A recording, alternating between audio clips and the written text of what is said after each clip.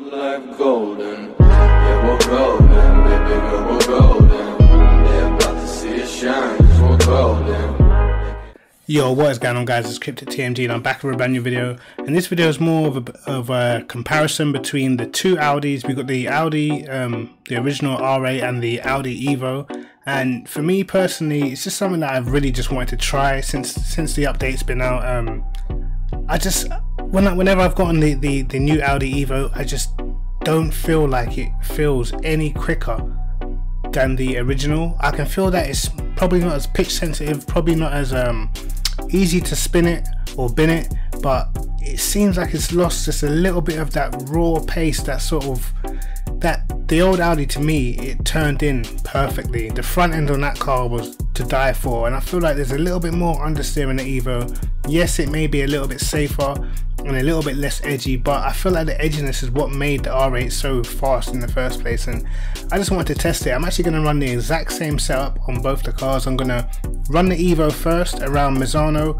I'll do a couple of laps just to make sure I get a proper lap in, and I'm going to run the exact same setup on the old Audi, and I'm going to see where it goes. But I've always felt like the old Audi around Misano was pretty damn nice.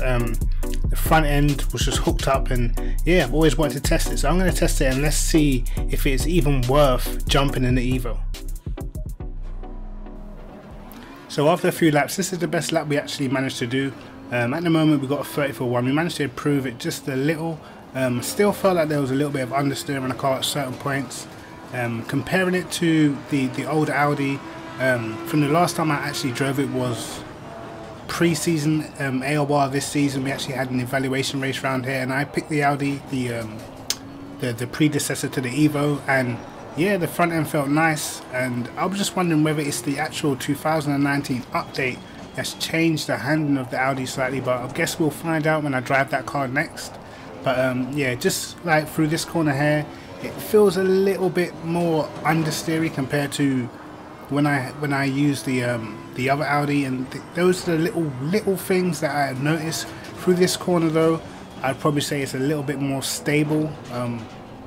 From what I remember, when I did drive the other Audi, it was a little bit sketchy into that corner, and pretty much all the corners where you got to trail brake and turn, and you got to turn and get the car slowed down quite a lot. That's where, you know, you sort of notice the difference of more stability with the newer car. But we'll see if we get at the end of the lap, and I'll catch you guys with the next lap.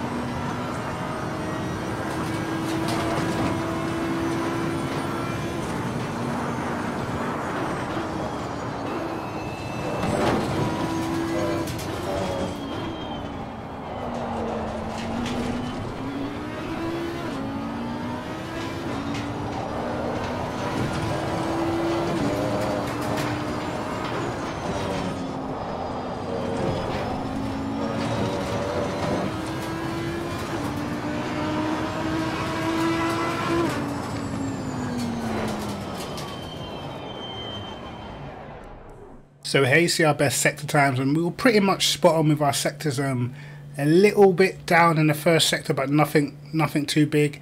And I managed to get the middle and the last sector down, so yeah, pretty happy with that.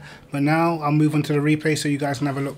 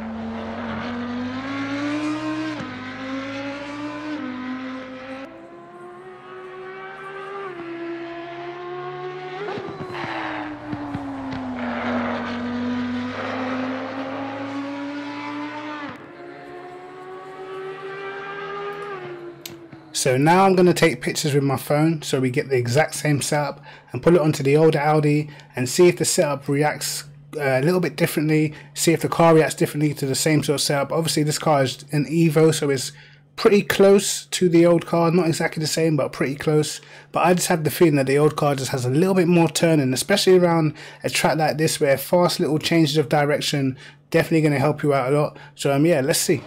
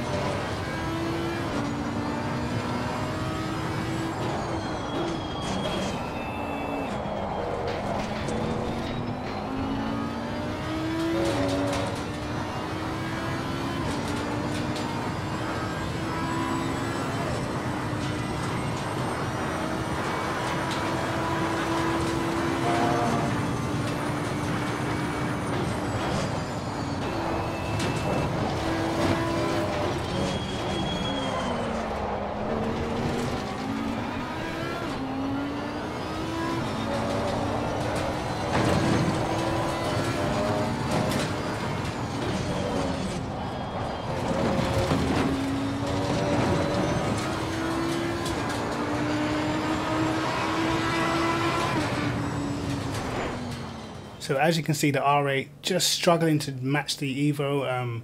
It was a little bit weird. In the first sector, it just seemed to understeer a lot more through the out of the second corner. Seemed to understeer a lot more trying to get on the throttle. But I'm going to run a side-by-side comparison lap and I'll see what you guys think.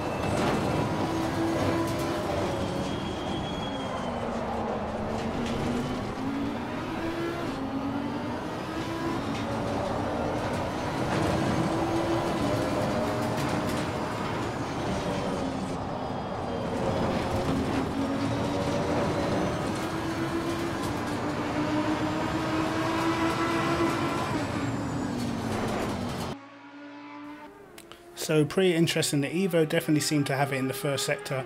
Through the middle, extremely close, not a lot of difference. I actually thought I took a better line onto the back straight in the older Audi, but the Evo still managed to pick up quite a good pace through there. And definitely in the last sector, I felt like the older Audi just had that little bit more turning, and it just seemed to get hooked up on the apexes of the corners a little bit better. Definitely better out the last corner as well. But yeah, I think for the first sector, the Evo was just a little bit smoother with the power application as well. Not as much sort of wheel spin.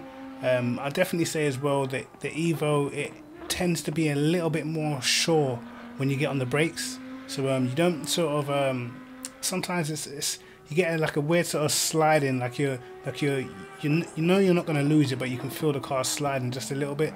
And yeah, I feel like that eventually in a race that will, you know, start to make your tires deteriorate, and eventually you're going to start losing time. So overall, maybe I was wrong. The Evo does seem to be maybe just a tad better, but I still think the cars are extremely close. Not a massive difference, but anyway, it's Kryptic TNG. Like and subscribe, hit the notification bell to catch my videos first. Also, make sure you go and follow me on Twitch. I'm on there live streaming. So yeah, peace.